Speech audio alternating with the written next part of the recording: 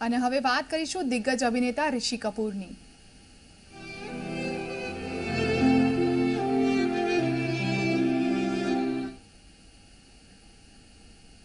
बॉलीवुड अभिनेता ऋषि कपूर और इरफान खान की film D day shooting Ahmedabad की सेंटोसा सोसायटी में करवामां आव्युं हतुं। ऋषि कपूरे आ फिल्म में दाऊदनो रोल कर्यो हतो अने आ फिल्म में दाऊदनो जे पाकिस्ताननो बंगलो बताववामां आव्यो छे ते अमदावादनी सेंटोसा सोसायटीनुं क्लब हाउस छे अने स्विमिंग पूल बताववामां आव्यो छे ते पण आ सोसायटीनो ज छे। शूटिंग दरमियान एक महीनो तेओ आ सोसायटीमां ज रोकाया हता। तेमनी साथे सोसायटीना लोकोनी यादो पण जोडायेली छे।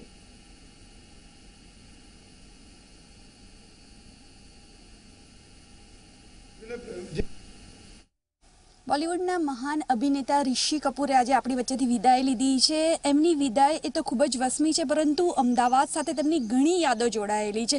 अमदावाद अनेक वखत आव्या छे, परंतु एमनी एक मूवी छे डी डे जेनुं शूटिंग अमदावादमां थयुं हतुं। आ दृश्यो तमे जोवो छो जे मूवीमां तमने दाऊदनो जे रोल कर्यो हतो तेनुं आ घर बताववामां आव्युं हतुं। आ बंगलो दाऊदनो बंगलो छे ते रीते मूवीमां बताववामां आव्यो हतो। खास करीने मूवीमां जे अन्य दृश्यो पण आज अमदावाद अनेक विस्तारों में शूट थया हता, जेमांथी आ एक बंगलो छे ते सिवाय स्विमिंग पूलना दृश्यो पण आज जग्याएथी लेवामां आव्या हता। कई रीतनो अनुभव रह्यो हतो सोसायटीना रहीशोनो, एमनी साथे ज वात करीए।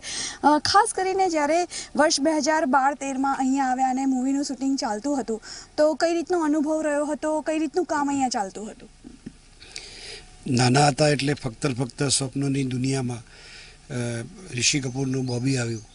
पछी चांदनी थी लईने एक कल्पना में विहार करता था कि सामान्य रीते फिल्म स्टार एटले तो आम कल्पना में ना आवे कि केवो जोरदार बात कहेवाय, पण अहींया ज्यारे आव्या त्यारे अमने रूबरू जोया त्यारे एक स्वप्न जोता होय एवुं लागतुं हतुं कि आ एक एवी घटना थी कि जिंदगी में कल्पना नहोती करी। એટલા માટે કે આપણે કંઈ મુંબઈમાં રહેતા નથી, અમદાવાદમાં રહેતા હોઈએ, સામાન્ય રીતે ફિલ્મ સ્ટારોને મળવાનું પણ ન થાય, એટલે કલ્પના પણ નહોતી કે ઋષિ કપૂરને આવડા મોટા બોલિવૂડના સ્ટારને આટલી સરળતાથી મળી શકાય। યોગાનુયોગ દુઃખની બાબત એ છે કે એમની સાથે ઇરફાન ખાન પણ હતા। જે ક્રોનોલોજી છે એ કેવી કુદરતે આ જગ્યા સાથે કે આ જે ઘટના સાથે સાંકળી છે એ ખૂબ દુઃખદ છે।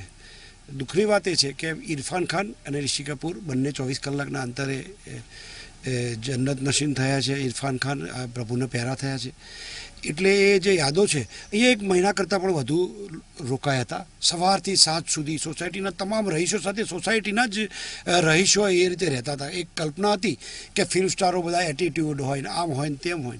मने तो एवुं कंई लाग्युं नहोतुं। ऋषि कपूर आटलो बधो मोटो माणस, आटला मोटा फैमिलीनो अने डाउन टू अर्थ एकदम जमीन साथे जोड़ायेलो व्यक्ति एने अचानक अत्यारे गयुं एटले एमनी एक स्मरण स्वाभाविक है कि थाय अने दुःख पण थाय स्वाभाविक है। जी ચોક્કસથી ખાસ કરીને જ્યારે ફિલ્મ સ્ટાર જ્યારે શૂટિંગમાં આવતા હોય તો લાંબો સમય અહીંયા રોકાતા હોય છે, એક મહિના જેટલો સમય અહીંયા રોકાયા હતા।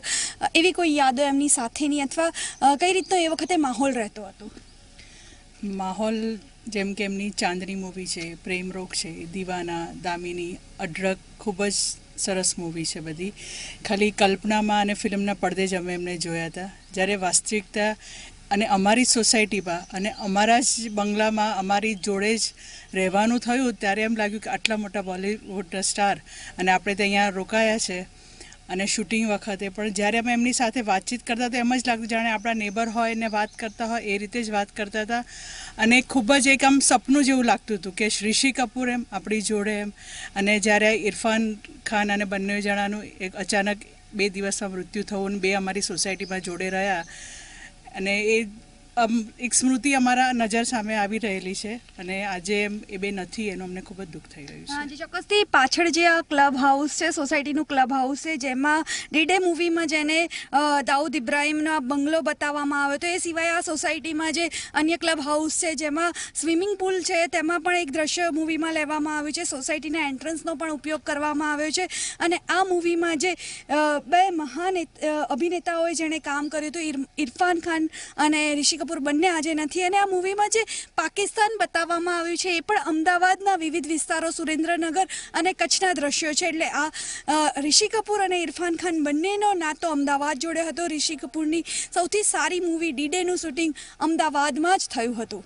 કેમેરામેન રવિ સાથે આશકા જાની, ઝી મીડિયા, અમદાવાદ।